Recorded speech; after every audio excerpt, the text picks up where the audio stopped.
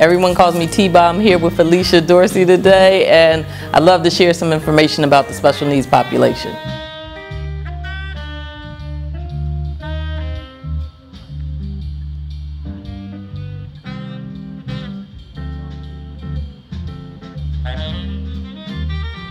Twins that are both autistic. One is also physically disabled.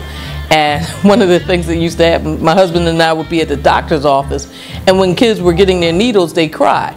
Well, my twins would start laughing whenever they heard other kids cry, and that's still the situation.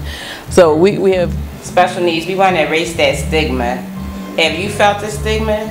Absolutely. I feel as though I'm special need. I don't know anybody that's not. The difference is that, you know, we can control to a degree or hide what our concerns are in public, whether that's through just going home and taking some time out, talking it out with a friend or a family member. But there are some physically disabled or cognitively impaired people and children and adults and seniors that have never been either diagnosed formally, or B, just when they're seen in public, the public doesn't know how to respond to them. They don't know to ask a question or to say something sweet and kind.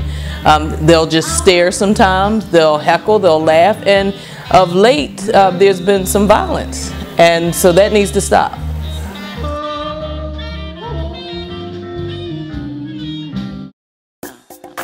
Exploring different issues and concerns. I'm finding so many different mentalities that it seems challenging. I don't say hard because the only thing hard is the concrete that we walk on. Everything else is a challenge. So I'm ready for this challenge, and I was built for this.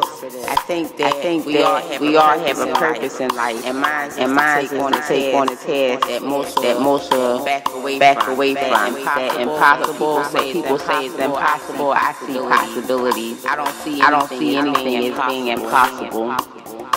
Mentalities, there are different mentalities, but just like there's different ways to teach people how to read, there's different ways to communicate people. There's different ways to communicate people and their different mentalities. So I do see hope. I see hope in us all coming together and understanding each other and learning to respect